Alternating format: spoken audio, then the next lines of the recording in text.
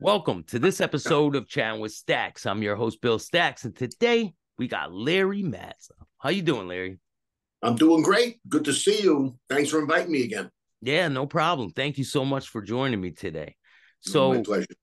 a lot of people liked our interview we did. I get a lot of compliments about it, about the questions I ask you, and they say it's different. It's a different look on Mhm. on the interview, and Well, good. one of the things I wanted to ask you to maybe walk me through is when you first met Linda and Greg, like the first day you ever came into Well, your life, either one of you them. know, it is 45 years ago. Okay. I was 17. So do the math. I'm 62. It's a long time. So, but I do, believe it or not, remember the very first time I met Linda. It was in the supermarket because she was a knockout. She was gorgeous at the time. And, I wasn't going to not notice that at my age. And then it's funny, she became very friendly. And one thing led to the other. Most people know where it went, so I'm not going to get into all those details again. Yeah. We became lovers, and it lasted almost 10 years. So it wasn't a joke. There were true feelings, but it was. She was just a beautiful girl in her 30s, and the first time I saw her, I could only fantasize about being with her. Most guys our age would. She was older than me and everything, but eventually it did happen. And the first time I met Greg is very, very vivid to me too. It's Are you because, nervous? Are you really nervous when oh you yeah, yeah, yeah, but I don't know who he is. I still don't know if he's. what does she tell you before you meet Well, him? she would tell me that he was. He's into a lot of businesses. He knows a lot of people. He's influential, but I wasn't putting it to that. I'm thinking, well, he may be a big neighborhood doctor. He may be a big businessman. He may be uh, uh, anything. I never thought a gangster. I didn't, and I never knew his real name. She told me at the beginning he was Charles Shero, and there's a whole story about why that name is the name that was used. But I'm thinking that, and the day that I'm finally going to meet him, where she convinces me after several months that it'll be good for you and he'll help you out in businesses, all different things. So I'm waiting at the door and I'm watching cars go by. Volkswagen goes by, Chevy goes by. Of course, the big black Fleetwood with tinted windows pulls up and then pulls in the driveway. And when he got out of the car, you look at the picture in the back with the sunglasses that you have there. He had those sunglasses on. Yeah. It was nighttime.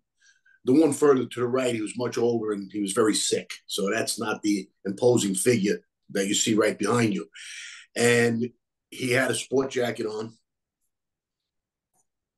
the shirt open, the hanky. I mean, I know everything about him said gangster. Now I started putting it together. I knew he wasn't a doctor or a businessman, a traveling salesman. And the walk, I'll never forget how he walked to the door. He strutted or swaggered. He had a gait real slow. His arms didn't move. Type of guy, if somebody beeped the horn, he wouldn't turn like this. He would turn like this. His whole body would have to turn like a shark. And I started putting it together then that this, okay, he's not the slouch I was hoping he was. But he comes to the door. He puts his hand out. I put my hand out. I says, "Hi, I'm Larry." And he says, with a real deep voice, trademark voice, he says, "I'm Greg." And right then I knew more something was wrong. Why she told me he was Charles Shero. He's introducing as Greg. He goes upstairs or inside first to, maybe take his jacket off, change, get ready to go out to eat dinner.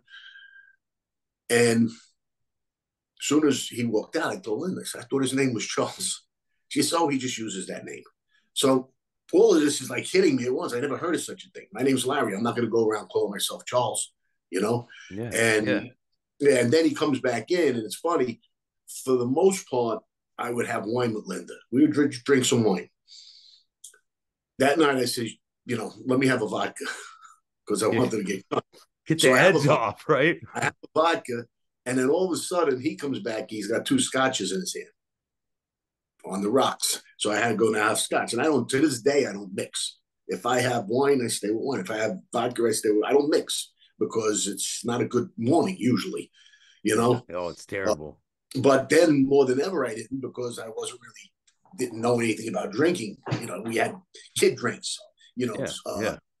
7 and 7, vodka and orange juice, you know, and here I am Mixing having, with beer and right. wine or Yeah. whatever you get your But hands on, basically, right? right, right. But that night I had my first scotch and we went out to eat. It was very, it was, I'll never forget that. I can almost tell you what he was wearing, you know, but a sport jacket, the color, you know, the car, everything about that. And like I said, the first time I met her, I remember too.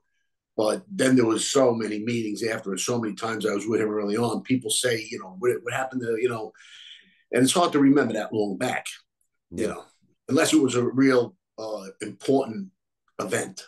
You know, obviously we never forget those.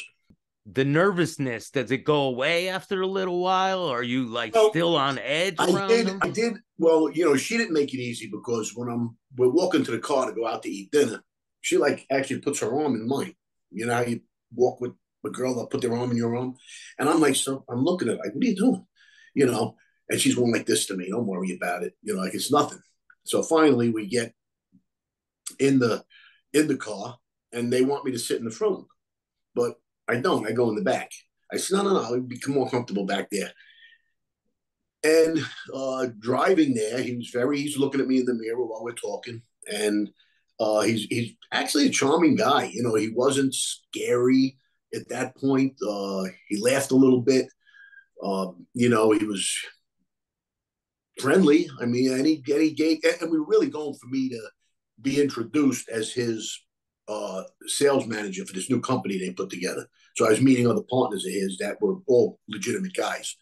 And when I got to the restaurant, the reception was ridiculous. I mean, everybody in the restaurant came running over. The owner, who was the cook, came out of the back. The son was a bartender. He came out.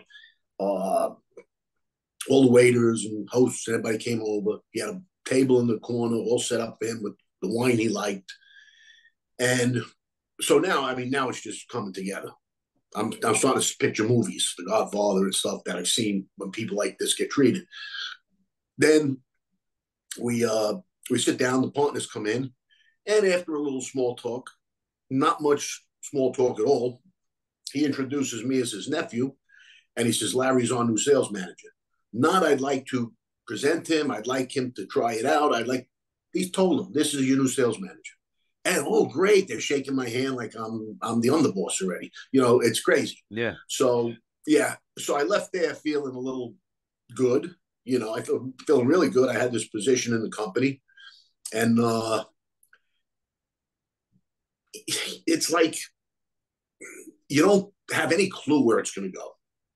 Just figure I'm going to be this guy's sales manager, and he's going to help me be successful. That's the thought I had at that, you know, at that first meeting. Never thinking I would be his right-hand man in the other life. And I'm looking at these pictures. It's almost like the ghost from the past. I'm on the phone. The FBI's taking a picture of me. Junior's staring at me like he wants to kill me. Scappy's got the cigar, you know, and Greg at the, you know, it's crazy, crazy. So all these guys had a touch to my life along the way later on.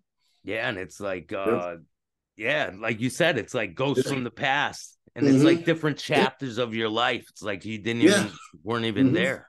Yeah. Now, were you around any gangsters before this point in your life? My Uncle Albert was the closest thing I knew to be a respected neighborhood guy. People came to him for favors. And as I got a little older, don't forget, at this point, I'm 17 and a half, maybe 18. Well, no, when I met them that night, I was 18. When I met Linda, I wasn't 18 yet. I was still 17. That's a borderline child. I mean, yeah, nowadays, it would be like. I just became, you know, when I met her, I had to ride my bicycle to her house. I didn't have a license yet. So it's, you know, you put it into perspective. But then, you know, but I did know my Uncle Albert had connections, like when the Yankees were playing the Kansas City Royals in the playoffs. You couldn't get a ticket. Impossible. He got 3 tickets. We were right behind the dugout. And it's a night where George Brett hit a home run in the top of the ninth and Chris Chambliss hit a home run in the bottom of the ninth. The fans stormed the field. It was unbelievable. I was at that game. He also took me to Wow. opening night at the Meadowlands, the racetrack. So he took it like if my bike got stolen or something when I was a little kid, the next day I had a brand new bike in it. My Uncle Albert bike. So he was always that different type of guy. And he would have been higher up in that family, except for the guy that he wound up under, Nicky Black, believe it or not. He didn't do nearly as much work as my Uncle Albert. Not even close. I mean, it's here and here. It's not even close. My uncle had more balls than Nicky Black 10 times, 20 times over. So when something had to be done and that crew was asked, Nicky went to Albert, Uncle Albert. And he would get the guys together, whatever.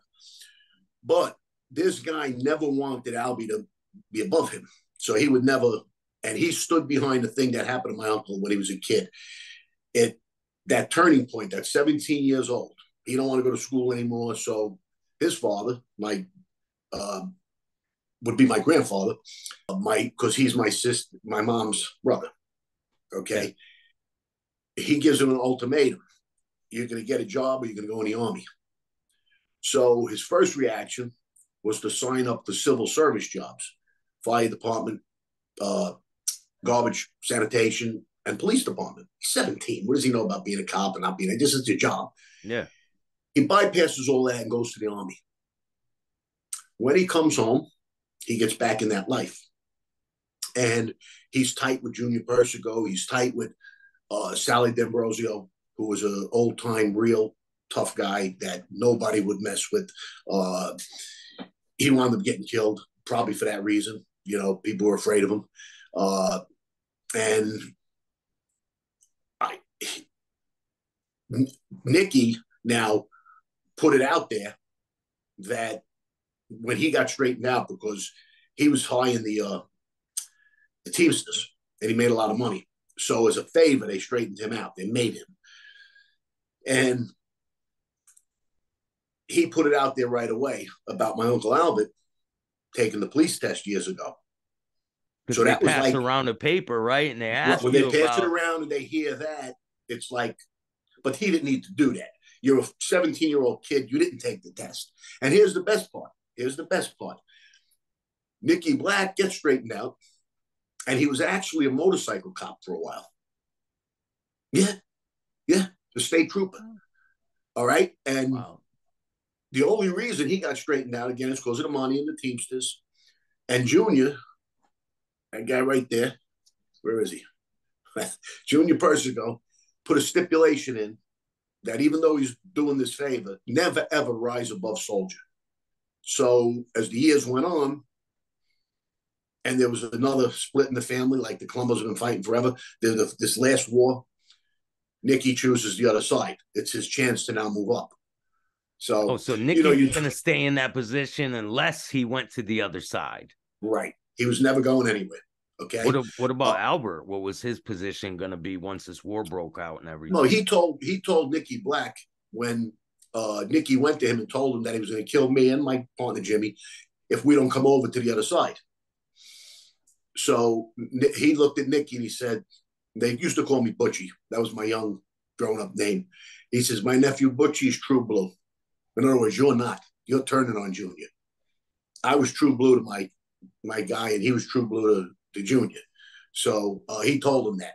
And a couple of days later, we got Nicky. And my uncle was real happy about that. Real happy. But there's other guys that said they were stepping up to get Albie straightened out. They wanted it. He deserved it. If anything would have happened with me, if the war would have became complete and I would have moved up a little bit, I would have certainly pushed for him. And there's other guys, serious guys that said the same thing, you know. But you know what's funny too? There's always this talk about who's made, who's not made, who got made in the bathroom, my ceremony, how it was, whatever. But it really doesn't mean that much when you think about it. Because there's guys, you go all the way back to Bugsy Siegel. He could never get made. He was one of the most feared gangsters in history. So what does it mean? Somebody's going to say something, well, you're not made. You're going to smack him. Meyer Lansky, right. I don't know that he was so much in on the the fighting end of it. He was the brains. But you're right, Ryan Lansky. How about Hugh McIntosh? Hugh McIntosh was Junior Persico's best friend of all time. Of all time. Okay? He couldn't get straightened out because his father, I guess his father was Irish, McIntosh.